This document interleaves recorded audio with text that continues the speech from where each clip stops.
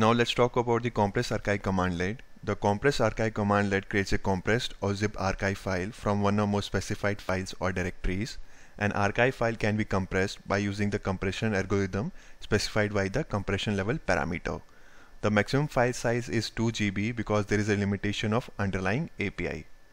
So let's go to the PowerShell command prompt and let's see an example for this. And if you want to know the parameters of compress archive commandlet, then we can take help of get help commandlet. So come here, write get help and mention compress archive. Hit enter, and here we can see compress archive commandlet supports path parameter, destination path parameter, and so on. Now let's see an example where we will try to, let's say, archive the directory. So let's go to the desktop to look for the directory.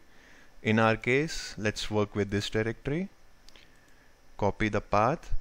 And to archive this directory, we will take help of compress archive commandlet. So let's go back to the PowerShell command prompt and write compress archive.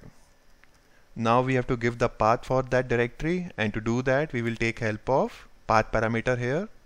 So mention path and give your path. Okay. And now we have to give the destination path where we want the archive file. In our case, let's say we want that at the desktop, and to give the destination path we will take help of destination path parameter here. So write destination path and let's give the path and let's say desktop.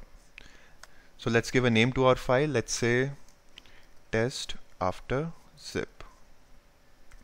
Hit enter, and now we will see that test after zip will be created on the desktop, and here you can see test after zip has been created, and inside this you will see the test directory. So let's open this, and here you can see we have the test directory, and inside this we have the a.txt file, and if you come here and you can verify that.